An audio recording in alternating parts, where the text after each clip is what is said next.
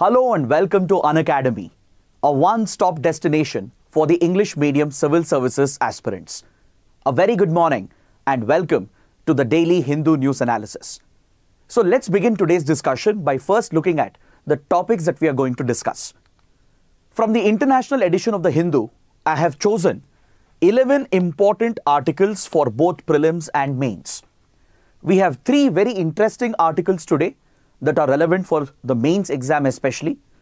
We have an article related to agroforestry, an article related to India's healthcare institutions, particularly the doctor to population ratio of India and how this can be improved with better center-state relations.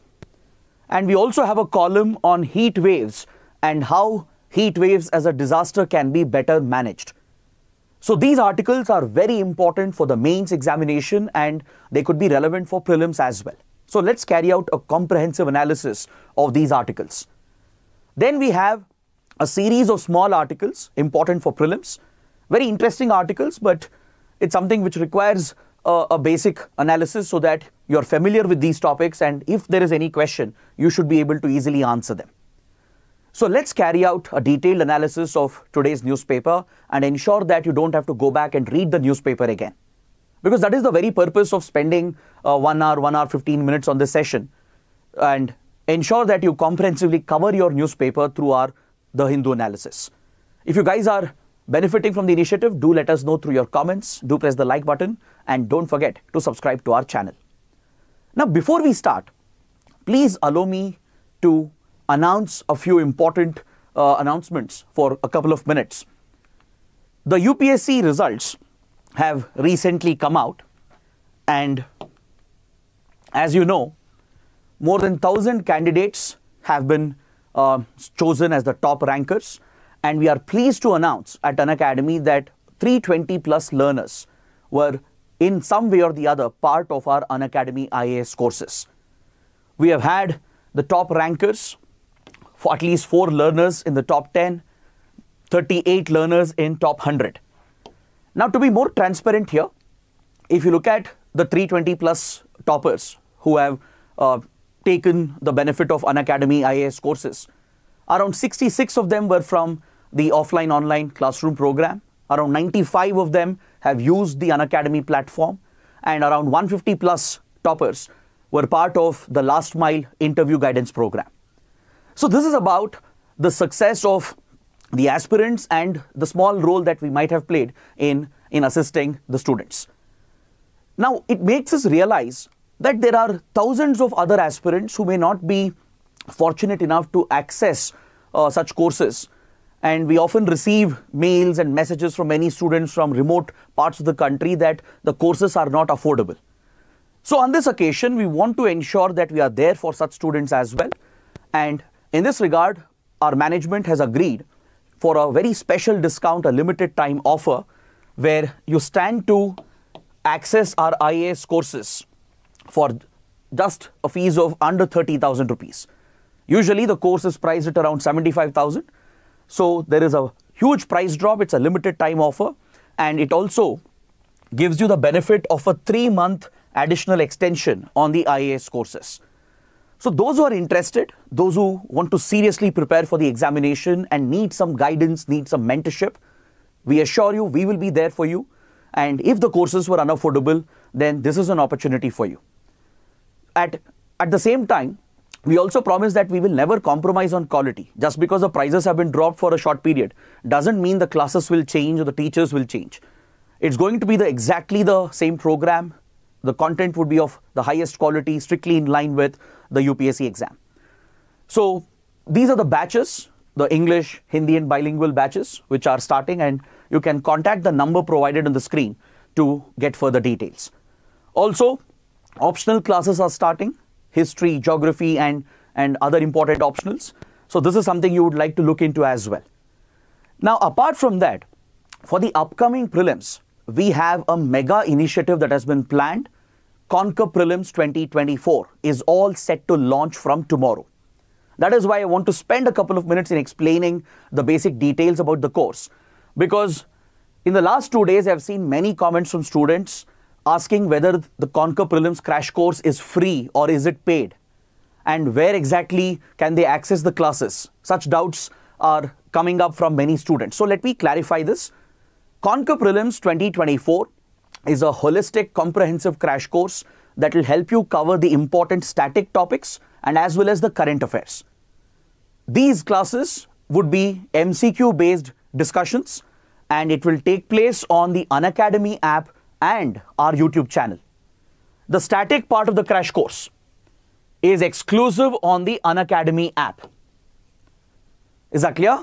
So this part of the crash course is starting tomorrow from 19th April. It will go on till 7th of June. So it will give you around 50 classes. All these are live classes, and from across subjects, we will be covering the important static topics through MCQ-based discussion. So do ensure that you attend these classes live starting from tomorrow.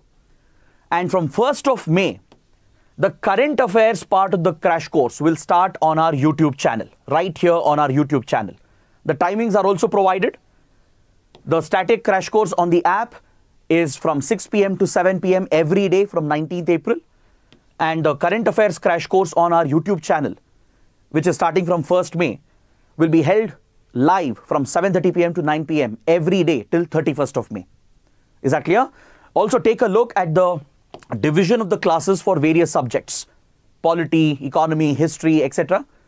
So you get total of 50 classes for static topics and 31 classes for current affairs. This will ensure that at least a good 1,000 topics will be covered. Majority of the questions in the examination will appear from the crash course itself, if not directly, at least indirectly. So do attend the classes. This is a golden period for you. It's a great window of opportunity, especially given that UPSC has postponed the prelims by a couple of weeks. Now take a look at the static crash course schedule starting from tomorrow. I'll just jump through the slides. You can pause the screen, take a screenshot. The same details are provided in the community section of our YouTube channel and also on our Telegram channel as well. Is that clear? So now how do you access these classes, the special classes that will be held on the Unacademy app? That is a big question many students have. Where do we access these classes? See, all you have to do is download the Unacademy app, search for the respective faculties, right? And once you go to the profile page of the concerned faculty, you will be able to see the listed classes. And in the video description of the Hindu analysis, we will add the respective links. You just have to click on them and you'll be able to access all these classes. So this is the schedule for the static part of the crash course, which is being held on the Unacademy app. So I hope this clarifies all your doubts. And finally, the last question, is it free or paid? This course is not free. You have to pay us through your likes and your comments. So it is absolutely free of cost. You don't have to pay anything for attending these classes. It's a free crash course for everyone, both the static crash course on the app and the current affairs crash course on YouTube. Both are absolutely free of cost. But please pay us through your likes, your comments, and get the results. That would make us the happiest. So let me know what you think about these initiatives in the comments. And with that, let's get started with the analysis of today's The Hindu newspaper. Let's look at this important article on page number 7 that deals with the topic of agroforestry. Let's understand what exactly is agroforestry. Why is it significant? Are there any challenges in implementing agroforestry in India? Are there any specific schemes and initiatives with regard to agroforestry in India? This is something we have to understand. See, agroforestry is actually a farming practice. It's a type of land use method or practice in agriculture where wooded trees are cultivated by farmers on their farmland itself. Usually farmers grow a variety of crops, right? And in between the cropland or on the outskirts of the farmland, wooded trees or even shrubs and other such tall trees and materials which have economic value or social value, they are cultivated. They are practiced as part of agriculture. So promoting forestry, creating these forests, these wooded forests within a cropland or a farmland is agroforestry. Now, if you look at India's agricultural systems, historically, it has been a diversified agricultural system. We have not only cultivated crops, especially food crops and other commercial crops, but we have also integrated forestry, that is cultivation of trees, wooded trees, and even livestock and cattle into our farming systems. So traditionally, Indian agriculture has been very diversified. In fact, most ancient medieval cultures, they all would have practiced a diversified form of agriculture, which not only focuses on growing crops, food and commercial crops, but that integrates the cultivation of trees and forests, which serve a social and economic purpose, along with breeding livestock and cattle. So this form of diversified integrated cropping is what sustains our rural agriculture, rural economy. But in India, this system was destroyed to an extent during the Green Revolution. In 1940s, 1950s, India was facing a dire crisis with regard to food security in the country. Famines had hit several parts of India. There was critical food shortage. India was dependent on food imports. And this pushed the Indian government and several Indian scientists and researchers, including M.S. Swaminathan, to find solutions to India's food problem. The goal was to improve our agricultural productivity. So, during the Green Revolution of the 1960s, 1970s, new strains of rice and wheat were promoted to increase agricultural productivity. Fertilizers and other modern inputs were provided with better irrigation. So the goal was to achieve self-sufficiency with regard to basic food production in the country. So in that regard, Green Revolution was a big success. It made India self-reliant. It reduced and ended our dependency on food imports. We started producing the basic food crops, especially rice, wheat, etc. And thus India became more independent with regard to food security. But there was a drawback as well. Because of Green Revolution, farmers in a way were incentivized to grow only one kind of crop. It led to a condition called monocropping. From intercropping, where a mix of crops are grown and cultivated, along with cultivation of trees and grazing of cattle and livestock, we shifted largely towards monocropping, where only one type of crop was being grown in large tracts of land. And along with that, there were many other side effects of Green Revolution. Excessive usage of fertilizers that caused pollution, right? It affected soil fertility, polluted our water bodies. It also led to adverse consequences due to excessive irrigation. For example, in Punjab, excessive irrigation led to increase in salinity levels. So there were few drawbacks due to Green Revolution, where there was excessive usage of irrigation, fertilizers, and reliance on monocropping.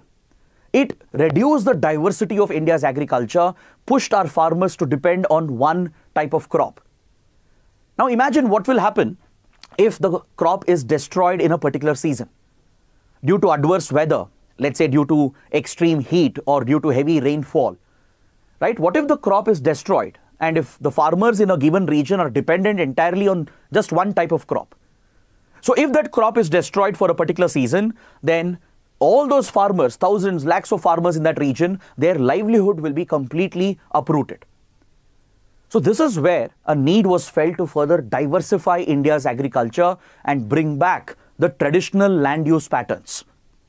Instead of just cultivating one type of crop or few types of crops, there was an urgent need to diversify our agriculture, our rural agrarian economy, to ensure that multiple crops are grown, intercropping is done, along with cultivation of forests. When I say forests, I'm referring to wooded trees and even other shrubs, forest kind of shrubs, which serve a socio-economic value, which can provide additional income to the farmers, which can provide social and other economic benefits, ecological benefits to the farmers who are cultivating these trees, these wooded trees, as part of agroforestry. So from 1970s, 1980s itself, the Indian government started promoting the practice of agroforestry. In order to diversify the land use pattern, along with promoting intercropping to push the farmers away from monocropping, we started promoting agroforestry and animal husbandry as well. So, if agroforestry has been promoted as a way to diversify agriculture and land use systems, then there must be some advantages, some benefits associated with it, right? There has to be certain advantages arising out of agroforestry, or else why would it be promoted by the government? So let's understand what exactly is it, how does it help the farmers, how does it help the country, how does it help the rural economy? Let's understand this. See, in agroforestry, you are basically clubbing your regular agriculture with cultivation of wooded trees and forests, along with promotion of animal husbandry. So this diversification ensures that the land is used in a more sustainable, efficient manner, and it creates alternate channels of income for the farmers. It naturally acts as a protection against crop failure. Plus, it provides number of environmental benefits. It provides numerous social and economic benefits to the farmers and the rural economy. And more importantly, it serves the ecological purpose as well. So agroforestry has many benefits. So no wonder it has been traditionally practiced since centuries. But due to modern agriculture, this had been disrupted, and that is why in the last few decades, there is a proactive push by the government to promote agroforestry. So cultivation of wooded trees and shrubs, integrating them into the farmland itself, is being promoted as a dedicated initiative.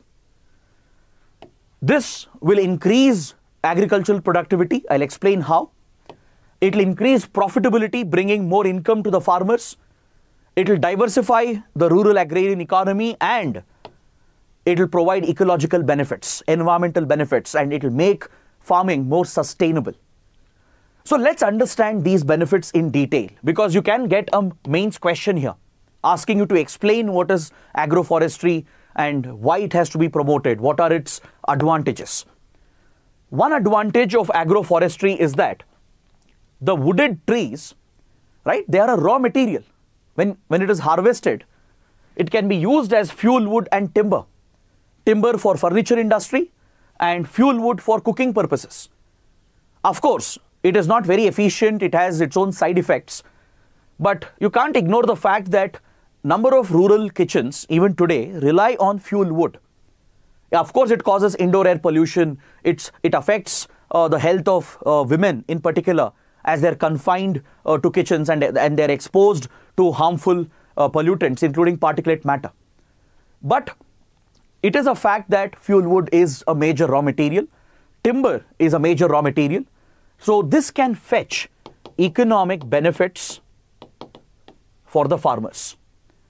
It can provide them a cooking fuel. They can monetize the timber in the local markets, push it towards the furniture industry, the wood industry, and thus raise alternate income that can sustain rural families. Apart from that, the trees which are grown as part of agroforestry can provide many other products and services. For example, you can grow native trees which might give or produce fruits, berries, etc., which has a lot of commercial value. So farmers can harvest the produce and sell it in the local markets, which brings them an additional source of income, a supplementary income, right? Or forests can be promoted as part of agriculture for recreational purposes as well, to improve the tourist potential, to improve the aesthetic value of a region, right? So it can provide a number of products and services which can be monetized, that can bring supplementary income for the farmers. It also plays a role in guaranteeing food and nutritional security. Because see, on one hand, certain trees, they can produce fruits, as I was mentioning, right? This itself can play a role in food security. And more importantly, cultivation of trees within the farmland can increase soil fertility. It can improve agricultural productivity, thus guaranteeing food and nutritional security. Because these hard-wooded trees, right, they grow for several years, and throughout their life cycle, they keep shedding the leaves, all the organic matter, the mulch which gets collected on the top layer of the soil, right? It will decompose, act as a natural fertilizer, and increases the organic content, increases the availability of essential nutrients in the soil. There are certain native trees which can even fix nitrogen into the soil system, thus reducing our dependency on fertilizers. So, farmers can reduce their dependency on fertilizers, improve soil fertility, and thus increase agricultural productivity. Since intercropping pattern will be followed, where certain crops will be grown along with the wooded trees, the improved fertility will help the other crops which are being cultivated in the same patch of land. So this will guarantee food and nutritional security. So essentially, alternate income is generated for our farmers, rural livelihood is supported, farm labor, which is hired by farmers to maintain the crops, they will get more job opportunities as well, especially landless peasants, right, who are working as laborers for other farmers. They will get more work opportunities, creating alternate income for them. It becomes an insurance against crop failure. As I was discussing, crops could fail due to any reason, due to pests, due to adverse weather, right, failed monsoons. And in such cases, these alternate sources of income become an insurance against crop failure.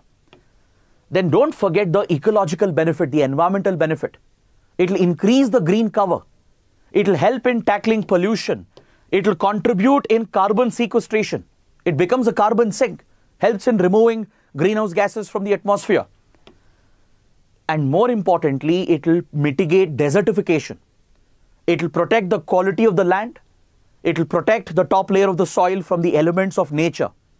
It will prevent erosion through wind, water, etc.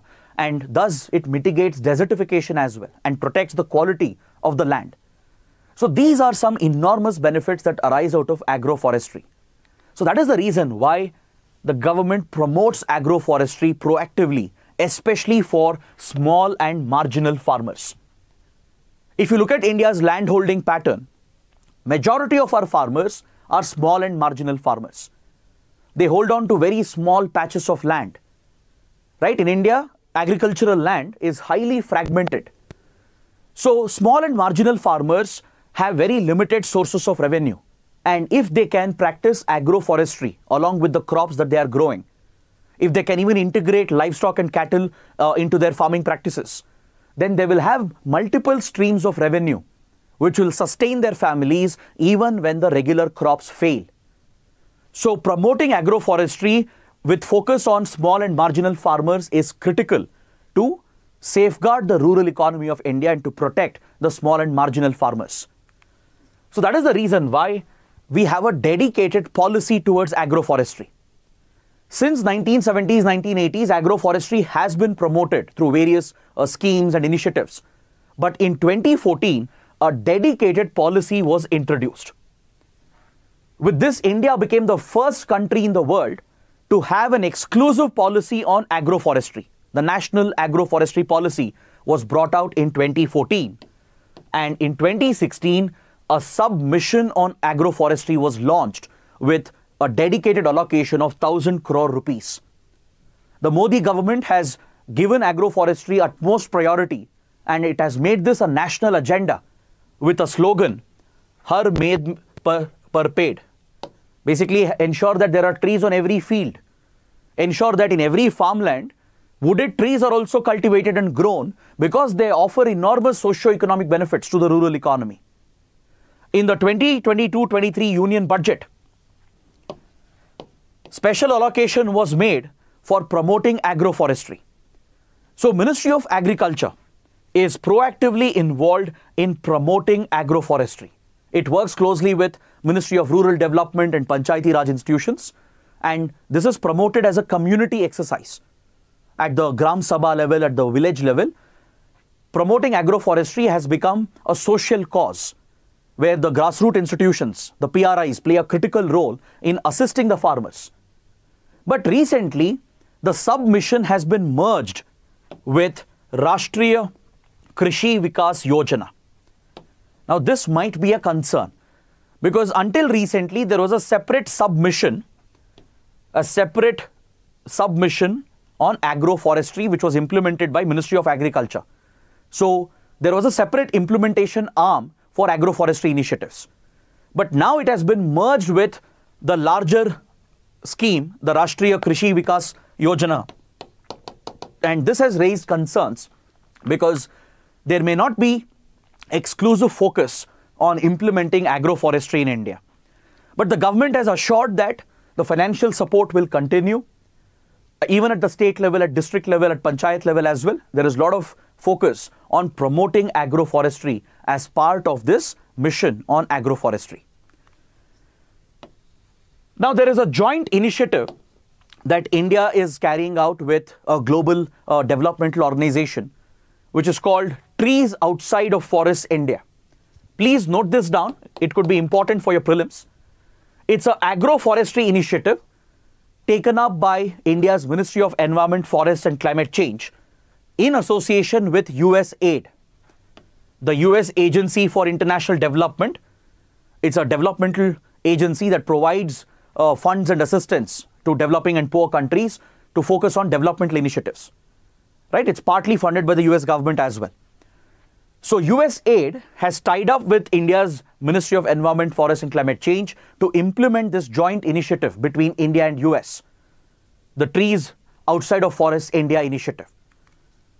Now, coming to my last point, despite all the focus on agroforestry, there are many challenges being faced in promoting agroforestry. One big challenge is water availability, because you might know that certain trees, especially the taller variant of wooded trees, initially in the sapling stage, they consume a lot of water. If you don't provide adequate water supply, the tree will not survive, it will not sustain in the initial stages. So water consumption is a concern here because we already have water shortage with regard to regular crops. For our food crops and cash crops, we already have a big water shortage, right? Most farmers in India are dependent on monsoon rainfall. Irrigation facilities are limited. Underground water has been overexploited. So water availability is a big challenge and a concern because it should not lead to a situation where the promotion of agroforestry creates more water shortage for your regular crops. There should not be a direct competition between your regular crops and agroforestry where water plays a critical role. Now let me give you an example. You might have seen eucalyptus trees everywhere, especially in southern India, also called the Nilgiri trees. It's actually the eucalyptus trees, also colloquially known as the Nilgiris, right, or the Nilgiri trees. It has a very good fragrance. The eucalyptus tree oil has a lot of medicinal cosmetic properties and it has a lot of commercial application. But did you know that eucalyptus is not native to India? It's actually an alien species. It was introduced by the British and it became a practice to grow this across large tracts of land because of its value, commercial value. The wooded tree of eucalyptus has a lot of timber potential in the furniture industry, in the wood industry, plus the eucalyptus tree leaves can be used to extract the oil, right, which has a lot of medicinal cosmetic purposes in the industry. So many farmers, many local communities, tribal communities, they have cleared forest land. They have cleared their farmland as well and cultivated eucalyptus on a large scale as an entire block. Now this is not sustainable again. You can't clear forests or forget other crops and grow only certain commercial trees. This will weaken the ecosystem, it will weaken the biodiversity, and these non-native species can be a threat to our ecosystems. In southern India especially, eucalyptus plantations has become a headache. These non-native species are causing environmental problems. It has reduced the availability of food for herbivores. Elephants, deers and other herbivores, they don't have sufficient edible leaves available because native trees have been destroyed. And Non-native species like eucalyptus have been cultivated on a massive scale and they have propagated. They have become an invasive species, right? So this is a concern. So there should never be a direct competition here between your regular crops and the agroforestry initiative, right? Water availability is a concern, and ensuring that non-native species is not introduced is another challenge. Because many farmers, what they do is, because they get some incentives to grow trees and forest cover within the farmland, they are incentivized to grow fast-growing trees to get quick economic benefits. They want to grow those kind of trees which grow quickly and which can even maybe repel pests and other herbivores. The problem here is that native species are not having these characteristics. So what farmers do is they rely on non-native species of trees, and when this propagates, it could end up becoming an invasive alien species that will weaken our ecosystems. Many farmers have tried to protect their crops from various herbivores, especially from elephants, deers, etc. They've deliberately cut down the native trees which provide edible leaves, and they have grown eucalyptus and other fast-growing trees which are non-native. So this reduces the availability of food for the herbivores, plus it has a detrimental environmental impact. It weakens the biodiversity. Is that clear? So it's important to promote native species of trees which can actually provide socio-economic benefits and ecological benefits. Ensure that there is no water shortage and adequate water is made available, and there should never be a diversion of water from crops towards agroforestry. That should not happen. This competition should be managed. So that is where farmers need institutional support, systematic support is needed. Apart from financial incentives, the government has to promote awareness, provide training, and also create market linkages so that the tree produce can be harvested and monetized in the market. Farmers should know what product to harvest, how to sell, the logistics have to be in place, the market system has to be in place to ensure that these trees which are being cultivated under agroforestry is beneficial to our farming community. So this is the support structure that has to be created by the government. From providing financial incentives to spreading awareness, promoting training, providing saplings of native trees, right? Encouraging the cultivation of native trees over non-native species and creating market linkages. This is what is essential. And the focus should always be on the small landholders. Small and marginal farmers should be the priority for the government. So there is one concern here. Last year, we launched a certification scheme called India Forest and Wood Certification Scheme to certify the quality of wood which is being traded in the timber market. Indian Forest and Wood Certification Scheme 2023 was launched, which grades the wood quality and accordingly it fetches a market price.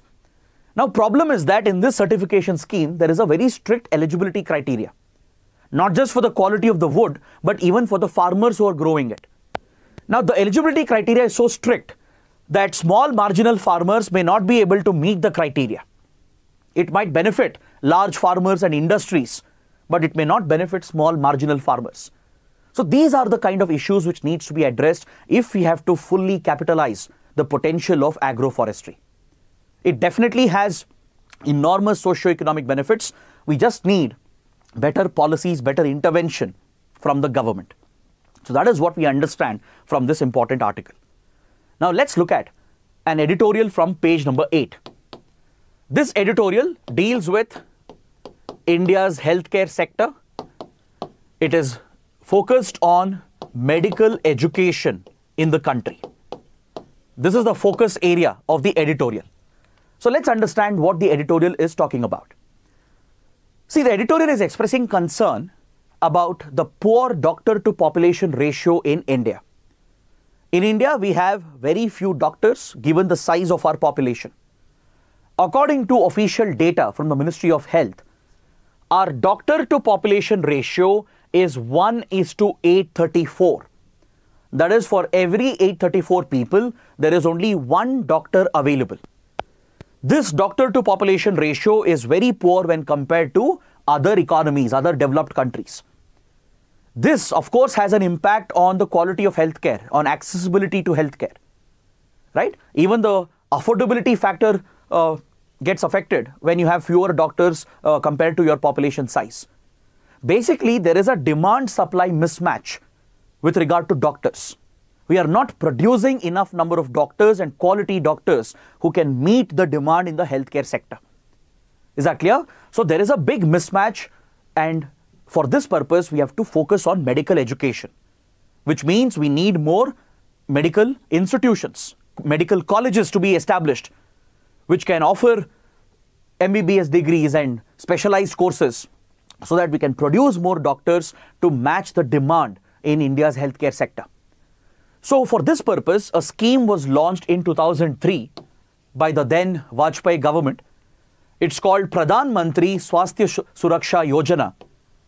One of the primary focus of this scheme was to bridge the demand-supply gap with regard to doctors in India. The primary focus was to set up more medical institutions and elite medical colleges so that we can produce more quality doctors to ensure that we have an ideal doctor-to-population ratio.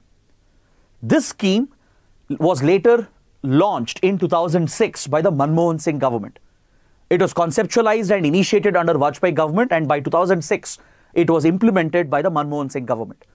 So under the scheme, the government's focus was on establishing elite medical colleges and institutions on the lines of AIIMS, All India Institute of Medical Sciences, which is based out of New Delhi.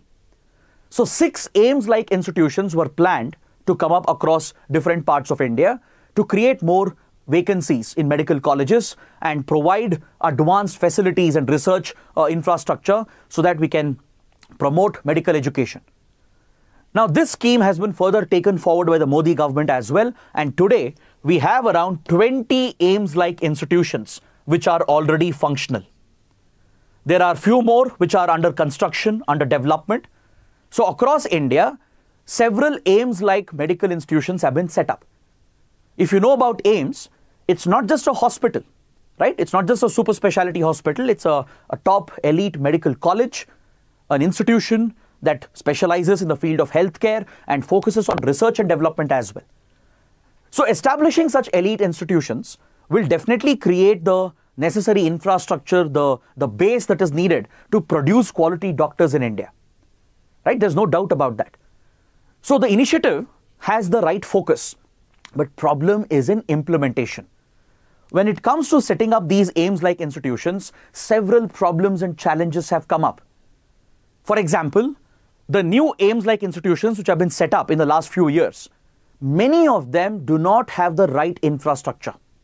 Even though hundreds of crores of rupees have been spent, they have not been provided with adequate facilities, adequate equipment and infrastructure, and more importantly, there are doubts expressed about the quality of medical education being imparted in these institutions.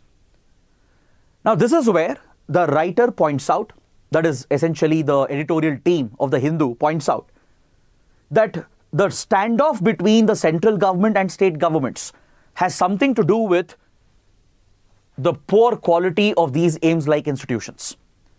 See, what has happened is that public health is a state subject in India.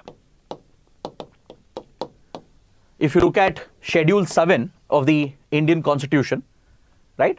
Public health is a state subject, meaning state governments have the primary responsibility to look after public health.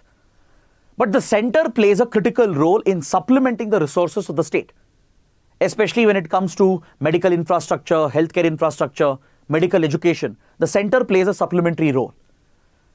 So as a result, there is often a tug of war between center and states, especially when there are different parties ruling at the center and at the state level, right? Let's say there is one ruling party at the center and at the state there are opposition parties in power. So this political standoff affects the establishment and operation of these medical institutions.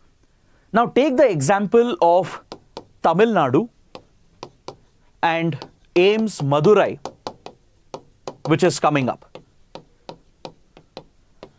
The editorial is specifically taking this example because this has become a point of contestation between the center and the state. The center has been trying to push for the establishment of AIIMS Madurai. It has funded the project. Recently, the foundation stone was laid by Prime Minister Modi as well. But the state government has issues and concerns with the meddling, interfering nature of the center. So the poor center-state relations, right, which is largely a political issue, has affected the implementation of this particular scheme. The establishment, running and maintenance of AIIMS-like institutions has been affected due to poor center-state relations, due to the divide between the center and opposition-ruled states. So this is something the editorial is highlighting. The editorial is urging the center and as well as the states to focus on common goals and objectives, to ensure that such elite institutions are given the right funds, the required land, the required infrastructure, facilities, and any required support, to ensure that quality education is imparted to produce not just more doctors, but to produce quality doctors. So that is the crux of the editorial. Is that clear? So with this, we will come to the next column, the last big article for today. So we have this column on page number 10, which is important for geography and as well as for disaster management and even for environment and ecology. This article is dealing with the topic of heat waves. Right now, during the summer season, India is in the midst of severe heat waves across the country, especially in northern, northwestern part of India, central and even southern parts of India. Severe heat waves have gripped large parts of the country, and this is a notified disaster. It is recognized as a disaster under the Disaster Management Act of 2005. Heat waves are a notified disaster under the National Disaster Management Plan and the National Disaster Management Policy, which have been brought out under the Disaster Management Act. So the NDMA, National Disaster Management Authority, which is the nodal authority for disaster management, pays a lot of attention to deal with disasters like heat waves, right? So first, let's understand what exactly is a heat wave, right? Which is the nodal institution responsible for giving early warning alerts, forecasting and early warning alerts. What is the criteria to define the start of a heat wave, right? That is something we have to understand. Next, we have to understand the impact. What happens when you are exposed to such heat wave conditions? What is the impact on humans? What's the impact on the environment? And what is the economic impact of such a disaster, right? And then we will discuss the mitigation plans, the preparedness that India has put in place to deal with this particular disaster. See, when it comes to declaring a heat wave, the early warning agency, the nodal early warning agency, is the IMD, India Meteorological Department, which comes under the Ministry of Earth Sciences. So IMD is the nodal early warning agency. So IMD has come out with a definition to define heat waves and to declare the start of a heat wave condition. According to IMD's definition, the start of a heat wave, it varies from region to region depending on the physiography of that region. Particularly, the terrain and the altitude of a particular region plays a big role in the extent of heat that you experience. When it comes to the adverse effects of heat-related stress, what you experience varies from place to place depending on the terrain, depending on the physiography, especially the altitude of the place, right? How high is it above sea level plays a critical role. Because the physiography of a place will determine the humidity levels, the overall temperature effect in a given region. It varies from a coastal plain to a hilly area to a plain area, right? For example, you go to anywhere in coastal India, right, from Chennai to Mumbai, right? You know the kind of oppressive heat that exists, right? The extremely humid environment that you experience there. Or you go to, let's say, plain areas like, let's say, Delhi or the plains of Uttar Pradesh. What you experience there is very different. It's a more dry heat with very less humidity. You go to, let's say, cities like Bengaluru, which are located at a certain altitude, right? The heat you experience there is very different. right? You go to hill stations, let's say Ooty or Shimla, Manali, right? The heat experience there is very different because the terrain, the physiography plays a big role. So accordingly, IMD has developed a certain criteria for different places. Now, in a plain area, if a heat wave has to be considered, even to consider the threshold is 40 degrees Celsius and above. Below that, there can't be a heat wave in a plain area. So in a plain area, the threshold is 40 degrees Celsius and above to even consider whether a heat wave should be declared or not. For coastal plains, it is 37 degrees Celsius or more. For hilly areas, it is 30 degrees Celsius or more. This is the threshold. All right. Now, if the actual maximum temperature of a given place crosses the normal maximum temperature of that place by a certain margin, only then a heat wave is declared. Is that clear? So this is the minimum threshold, the minimum criteria for plains, coastal areas and hilly areas. Beyond this, if there is a significant departure in the actual maximum temperature measured at that place compared to the normal maximum temperature expected, only then a heat wave alert is issued. Now, the severity of the heat wave depends on the extent of the departure. By what extent is the actual maximum temperature AMT is departing from NMT, from normal maximum temperature. Let's say the departure is by 4.5 to 6.4 degrees Celsius. Then it is just a normal heat wave. Let's say, for example, let's take a plain area like Delhi. All right. So here the threshold to even consider a heat wave is 40 degrees or more. Let's say, for example, in the month of April, the normal maximum temperature expected in Delhi is around 41 degrees Celsius.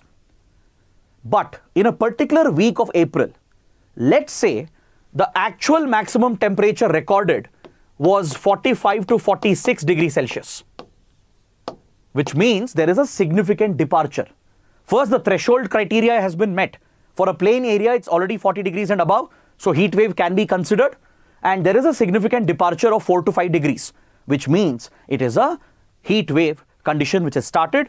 So a normal heat wave is declared by IMD. But if the departure is above 6.4 degrees Celsius, right, then a severe heat wave alert is issued. Let's say the temperature measured in Delhi is hitting 48 degrees when it is supposed to be 41.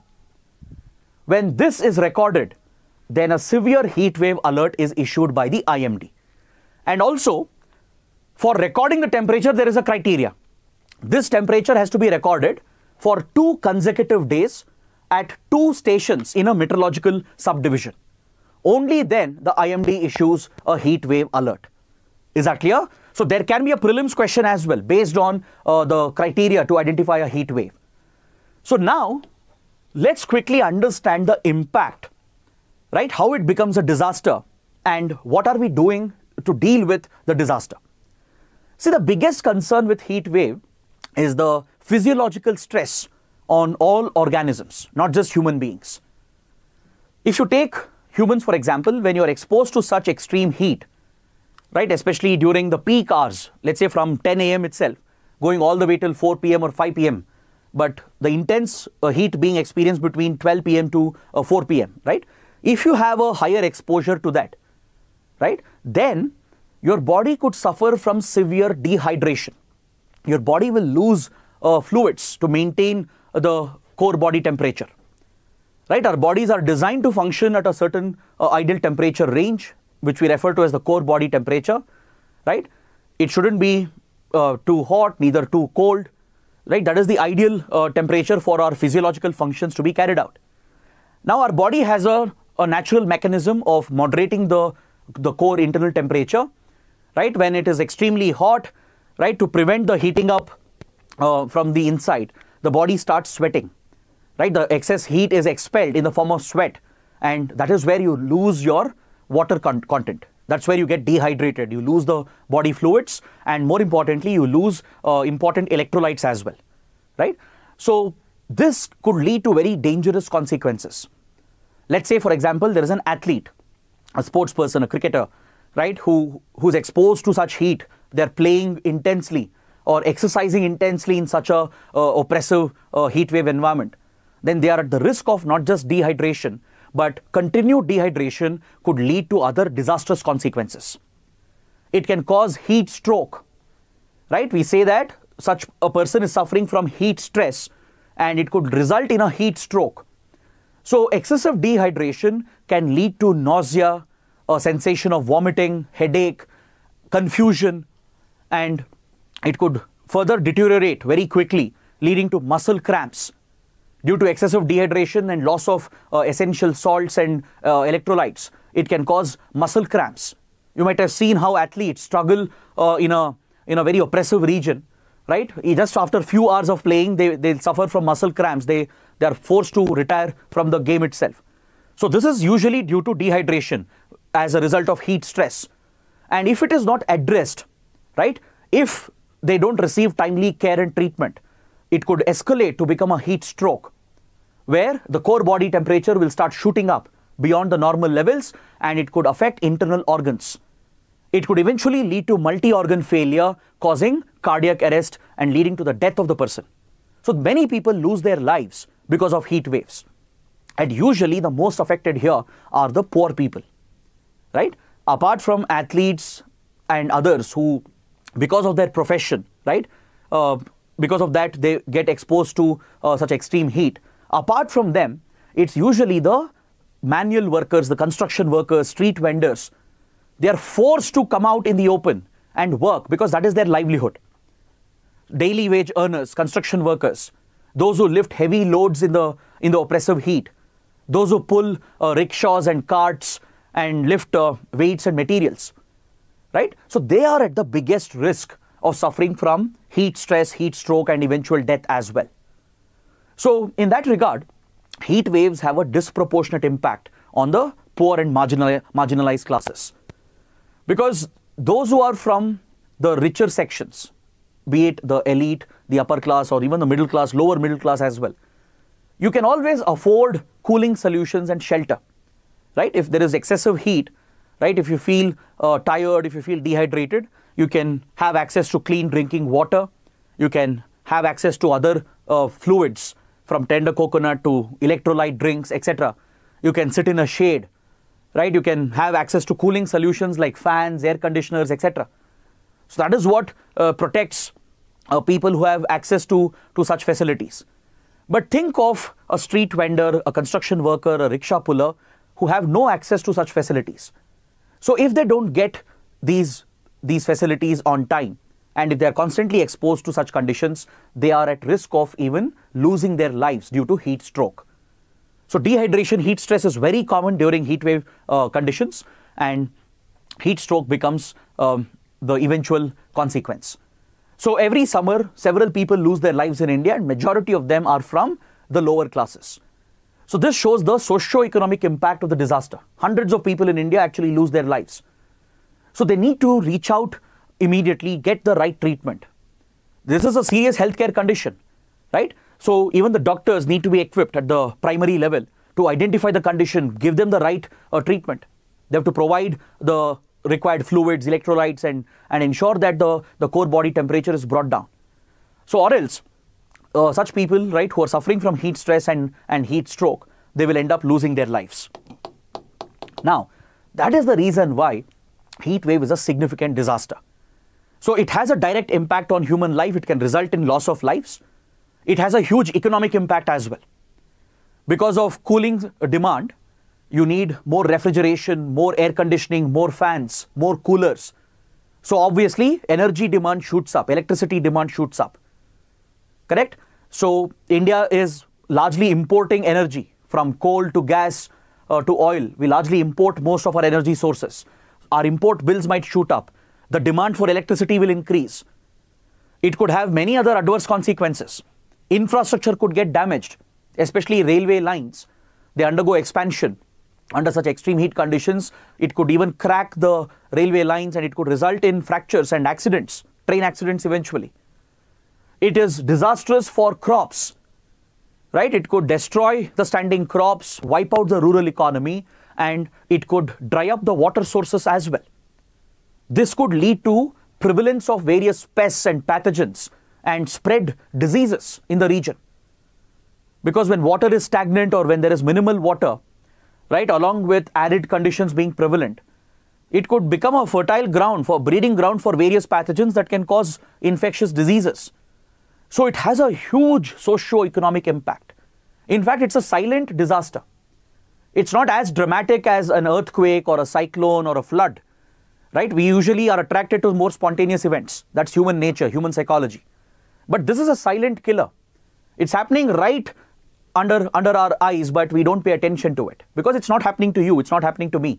It's not happening to our family members because most of us can afford basic shelter, basic water facilities and basic cooling solutions.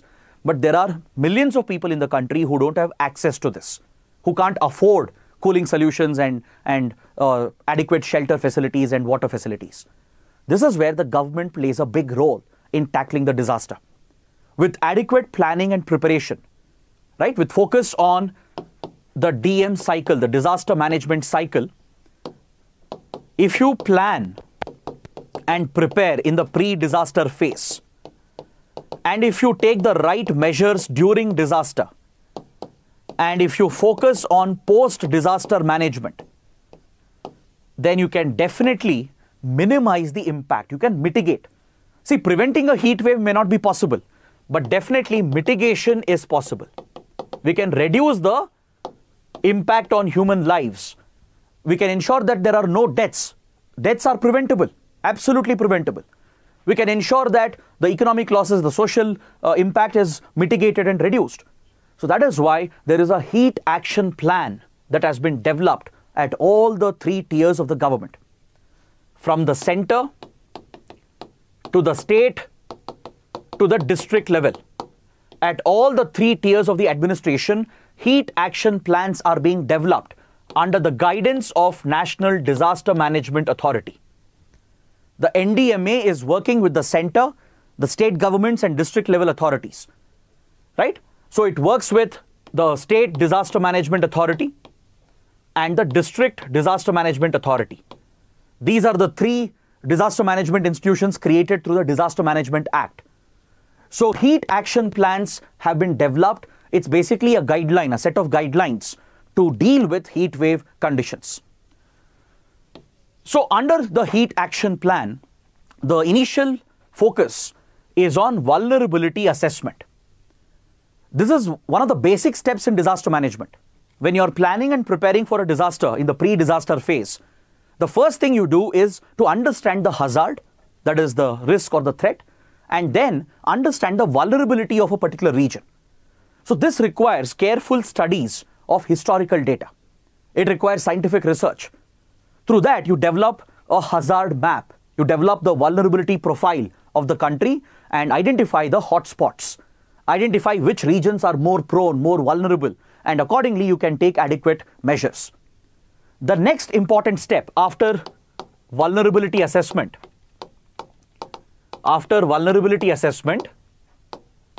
the next important step here would be early warning systems. This is the next important step in disaster management in the pre-disaster phase of planning and preparedness. So here we have IMD, India Meteorological Department, which acts as the nodal early warning agency. It provides accurate weather forecasts, tracks the temperature levels, looks at the temperature departure which is happening in different parts of the country and accordingly issues a heat wave alert. These alerts are very, very useful for the authorities and for the people as well. Correct? The concerned authorities from the center to the state to the district level, they can all take basic measures, preventive measures during the disaster. For example, spread awareness about the heat wave, engage all media platforms. The government authorities, disaster management authorities, they have to work with social media platforms. They have to leverage social media platforms.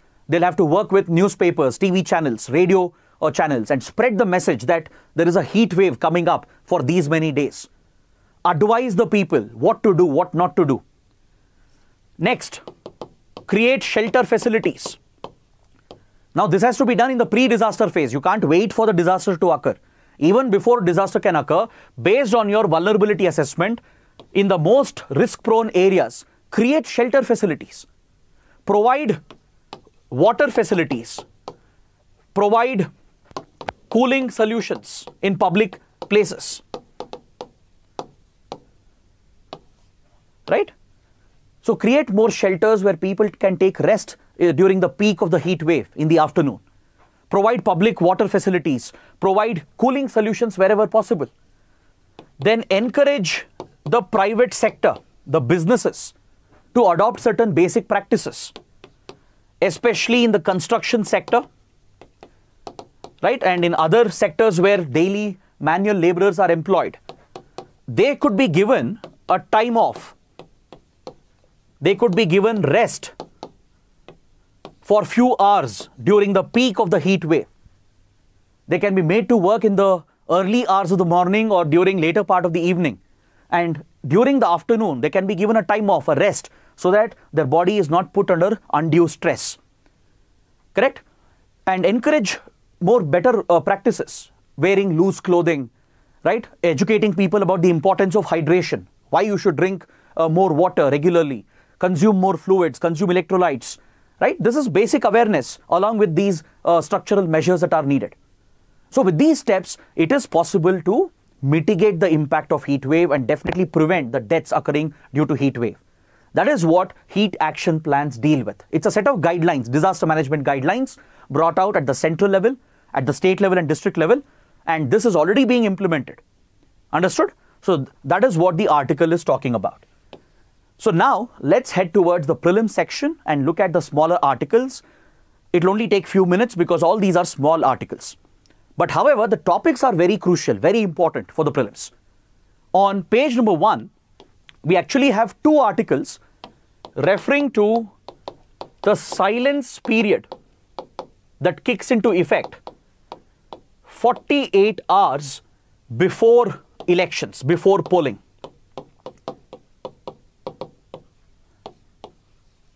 The first phase of India's general elections, they're all set to be held in a couple of days. The 48-hour window has begun, and from today, political parties and leaders, candidates, they are prohibited by the Election Commission from conducting any kind of campaign. As part of the Model Code of Conduct, to ensure that free and fair elections, transparent elections are held, to ensure that parties and candidates don't exercise any undue influence or stress on voters, to mislead them, to push them to vote for them.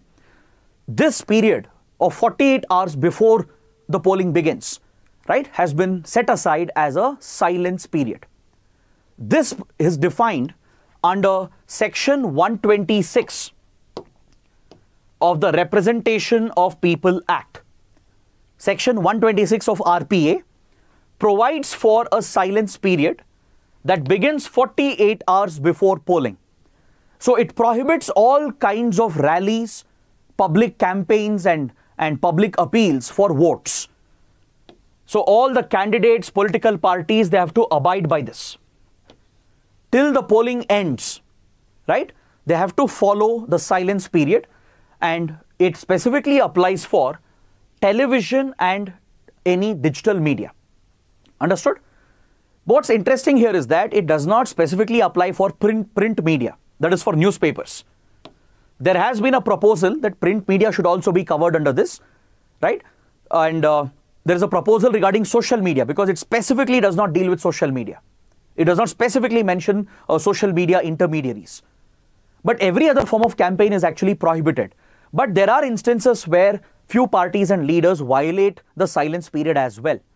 They try to influence the voters, they try to reach out to them, they try to sometimes distribute some benefits, either in cash or kind, to lure the voters, to attract them and push them to vote for them. Essentially, to crack down on these corrupt practices, Election Commission imposes a silence period that begins 48 hours before polling day. It will continue till the end of polling, right? The whole purpose here is to maintain the sanctity of elections, to ensure that voter is not under any undue influence and makes a clear choice, a voluntary choice when they cast their vote. So it applies primarily for television or some digital forms of digital media. It applies for public rallies, public speeches and campaigns, but it does not specifically apply for print media and social media intermediaries. Next, on the same page, we have an article referring to the Green Credit Program. The center has tweaked some of the norms related to the Green Credit Program. Let's understand what is the Green Credit Program. The Green Credit Program was launched last year in 2023 by the Modi government. It is in line with the initiative of Prime Minister Modi, Mission Life. You might have seen PM Modi talking about Mission Life and promoting the agenda of Mission Life. Life stands for lifestyle for environment. Following a better lifestyle, adopting better practices in our day-to-day life to safeguard the environment, to protect the environment. This applies for individuals and organizations as well. So under the Green Credit Program, an incentive-based program was launched last year to incentivize individuals and organizations to take up green initiatives, to take up environment-friendly initiatives. If you participate and take part in such initiatives and programs, you gain green credits, which can be monetized. You might have heard about carbon credits with regard to climate change and greenhouse gas emissions. How if, let's say, a company or a government entity, right, if they take up cleaner projects that reduces emissions, they earn carbon credits, which could be monetized in the carbon markets, right, as per the previous climate agreement that we had, the Kyoto Protocol, right? So similarly, there is something called Green Credit Program launched by the Indian government, which incentivizes pro-environment actions. Let's say there is a private company. As part of its corporate social responsibility, the company will adopt a lake, conserve and protect the lake, or it will take up afforestation measures or measures to tackle pollution, measures to protect mangroves and wetlands. So such environmental actions are incentivized. They are given green credits for the actions they have taken up for restoring the ecosystem, which they can use for certain financial benefits. Even individuals are eligible for earning green credits. So pollution control programs, ecosystem restoration programs, afforestation programs, all such initiatives are recognized under the Green Credit Program. It is administered by the Indian Council of Forestry and Education. Is that clear? So there is a small tweak which has been made by the government regarding the guidelines. The government has made it clear that to be eligible for green credits, the program or the initiative should promote restoration of ecosystems. You can't simply plant trees for the sake of it, right? And then claim that you have done an environmental action and you deserve green credits. You can't take up some random action, right? And then claim that you have contributed to the environment and ask for green credits and ask to be incentivized. It doesn't work like that. The government has clearly said that any such environmental project taken up by individuals or organizations, it should have a clear environmental purpose. It should focus on restoration of ecosystem. Let's say a wetland has been damaged, right? If a company plays a role in restoring that wetland, then that is an action which will be recognized and accordingly green credits will be awarded. So this is a tweak which the government has done. It has updated the guidelines to ensure that only genuine projects which are helping in the restoration of ecosystem are incentivized. Next, on page 4, we have an article referring to the tribal population of Madhya Pradesh from a particular region in the state called the Mahakoshal region. It's also called Mahakaushal region or Mahakoshal region. So you should know where this region is located. There can be a map-based question. See, in Madhya Pradesh, you have the Bundelkhand region towards the northern part of MP that extends towards Uttar Pradesh as well. This is the Bundelkhand region, known for its backwardness, its arid conditions, known for its deep ravines, high crime rate, etc. Right next to it, towards eastern Madhya Pradesh, to the east of the Narmada river, that region around Jabalpur, right? Jabalpur is the main commercial hub of this region. So some of the districts present around Jabalpur, they are part of this region called Mahakoshal or Mahakaushal region. So please know where it is located. know about the geography and the demography of the place. So in the Mahakoshal region, right, you find few tribal communities belonging to the Gond, Pardhan and Baria communities.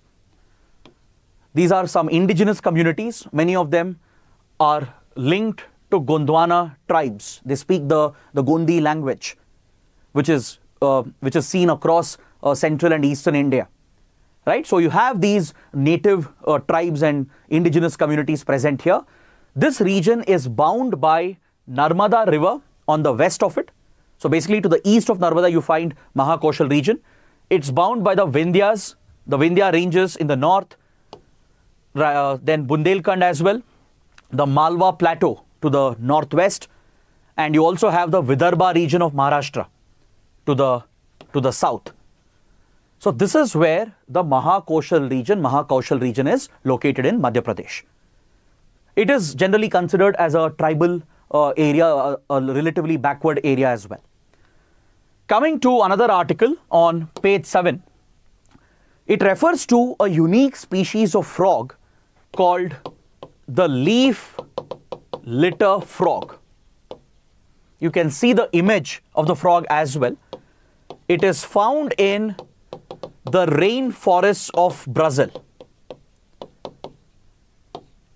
It's a very unique species of frog, right? So there could be a possible prelims question on this.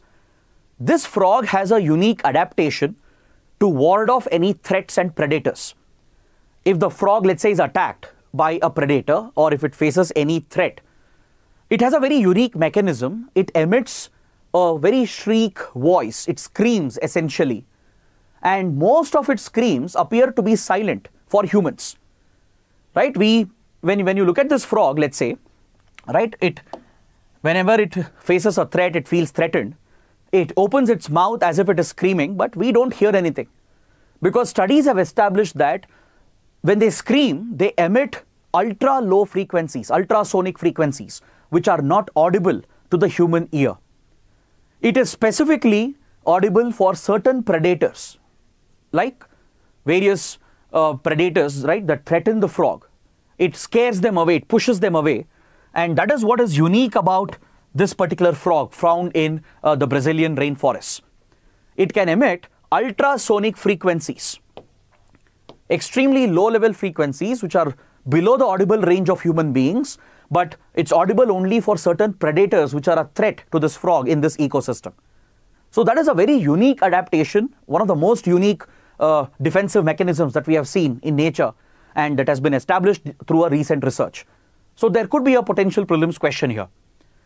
Next, coming to India and WTO. Recently, the 13th WTO ministerial was held in Abu Dhabi. India participated in this as well. And India's only demand has been for a permanent solution. We have been calling for a permanent solution for public stock holding. This is a long-standing issue and you need to understand this. It's very, very important. See, countries like India provide a lot of subsidy to their agriculture sector. Not just India for that matter, even developed nations provide a lot of subsidy to their farmers, to their agro industries. Developing nations like India, China and others, they also provide a lot of subsidies to their farmers and agriculture sector, basically to promote the rural economy and to sustain the agriculture sector, right? To incentivize them as well. Now, this is very crucial, not just to ensure the rural livelihoods and protect the farmers and their income, but also to guarantee food security. Now, for example, one of India's biggest incentive program for farmers is MSP, minimum support price.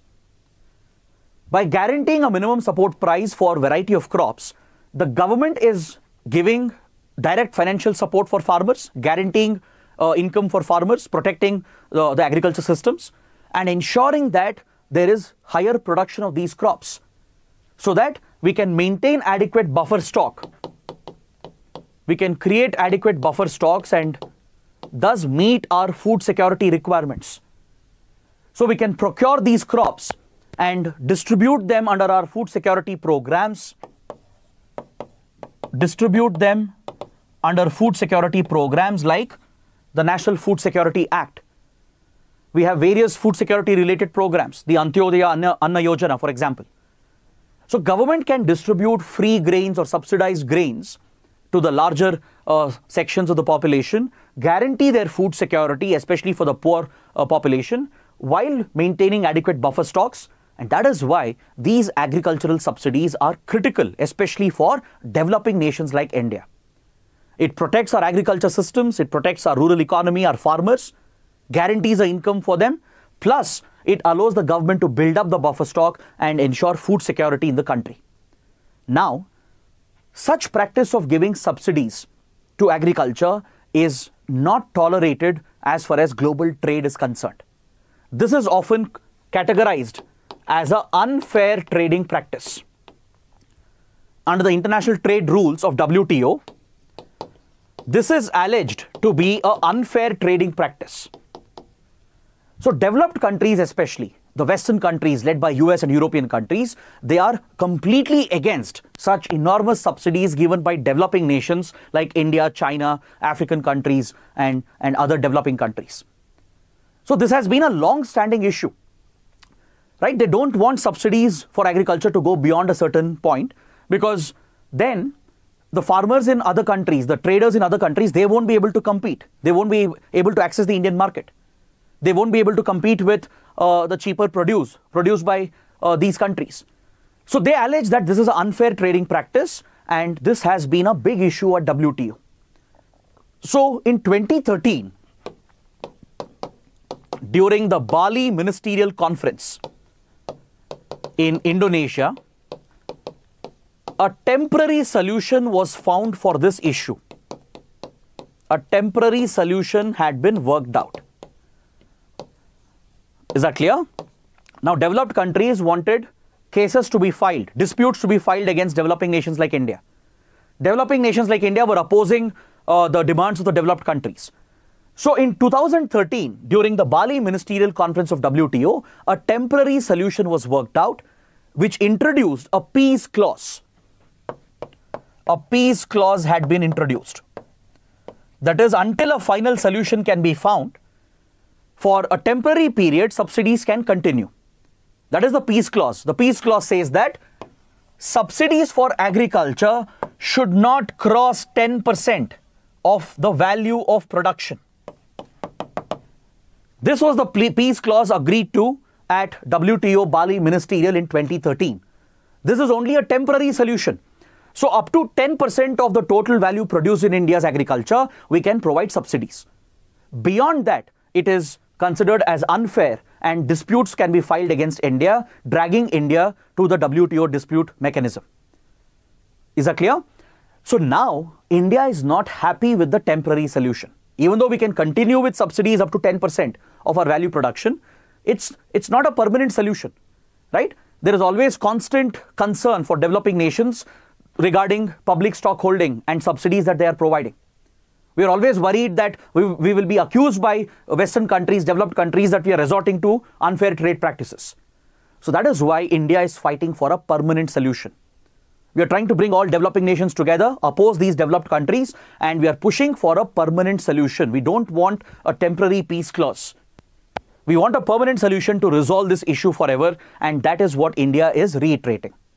Because during the Abu Dhabi Ministerial, India brought up the issue, but it didn't get enough support. We still haven't made progress regarding that. So India is pushing for a permanent solution for the public stockholding issue. Next, on page 12, we have a map-related topic. The topic refers to Nagorno-Karabakh region, which is a conflicted, disputed area between Azerbaijan and Armenia. So over the last few years, it has been a source of conflict between these two Eurasian countries. And according to the article, Russia, which was supposed to be a neutral mediator, it has pulled out its peacekeeping forces from Karabakh, right? Because these regions were former Soviet territories, particularly Azerbaijan and even Armenia, right? So Russia being the top influence here, it had deployed peacekeeping troops as well to maintain stability between Azerbaijan and Armenia. But last year, Azerbaijan managed to crush Armenian forces. It threw out most of the Armenian population and it has captured Nagorno-Karabakh. It is basically an Armenian enclave. See, this is where Nagorno-Karabakh is located. It's an enclave of Armenia where Armenian population is found, but it is surrounded by Azerbaijan, claimed by Azerbaijan. So from 1990s, it has been a source of dispute. Following the collapse of Soviet Union, following the birth of these countries, since then Nagorno-Karabakh has been disputed. They have fought many wars and conflicts, including the latest war. And recently, Azerbaijan carried out a major offensive last year. It defeated Armenia and it has captured Nagorno-Karabakh. Understood? So the Russian troops, they did not protect the enclave of Armenia. They didn't be neutral as expected. There has been criticism against Russia as well, right? India has played a very interesting role. India has, in a way, sided with Armenia. India has been one of the biggest defense suppliers to Armenia in the last few years. We have supplied advanced weaponry from rockets to radars to missiles to boost the military preparedness of Armenia. There is a geopolitical angle to this because Azerbaijan has been quite problematic for India. It has been quite hostile. It has supported Pakistan and it's very close to Turkey. Both countries have targeted India over the Kashmir issue recently at the UN and at other platforms. Right? Pakistan and even Turkey have become very hostile to India, trying to internationalize the Kashmir issue. So Azerbaijan has stood with them. It has supported Pakistan's position and Turkey's position. So India has issues with that as well. And in a way, indirectly, if not directly, we have sided with Armenia and supplied large-scale arms and ammunition to strengthen Armenian defense. But Azerbaijan pushed out Armenian forces, defeated them, and it has captured Nagorno-Karabakh.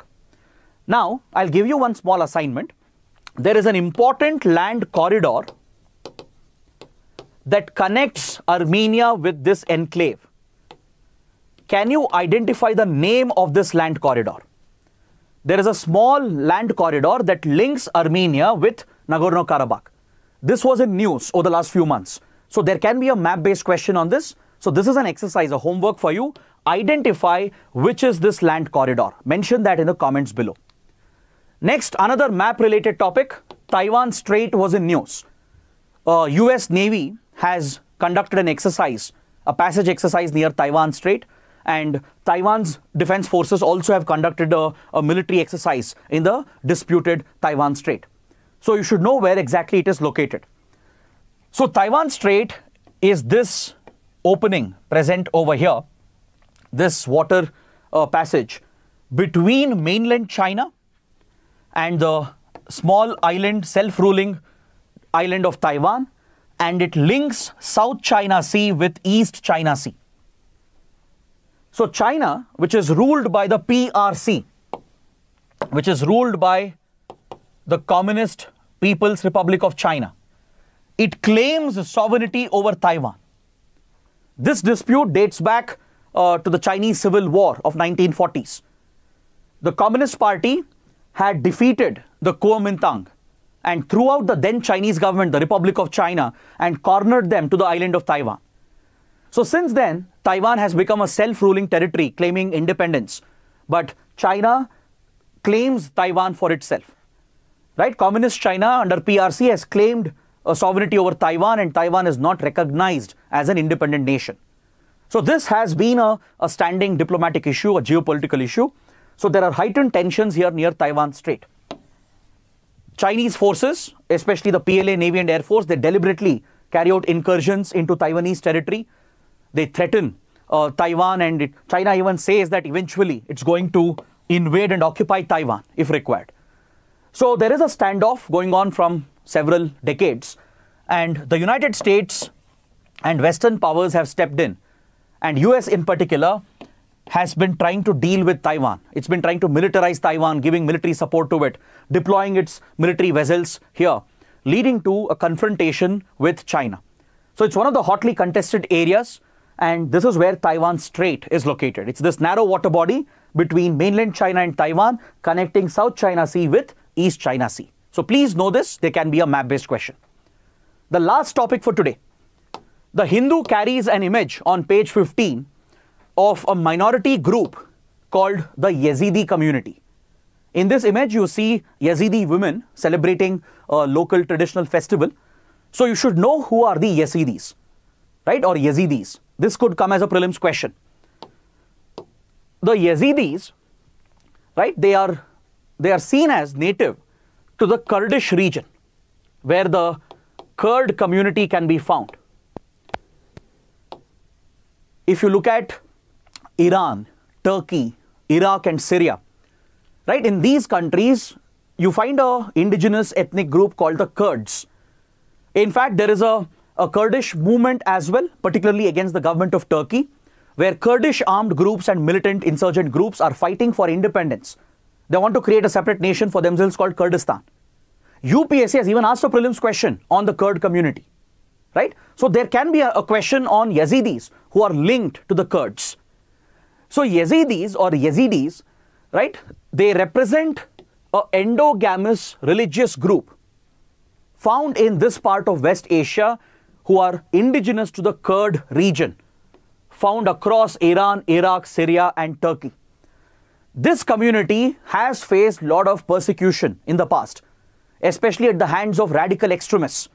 More recently, during the rule of ISIS, when Islamic State captured territory in Iraq and Syria and established a so-called caliphate, Yazidi women were targeted by ISIS terrorists, right? They were used as sexual slaves, and gross human rights violations were reported against the Yazidi community, particularly against Yazidi women.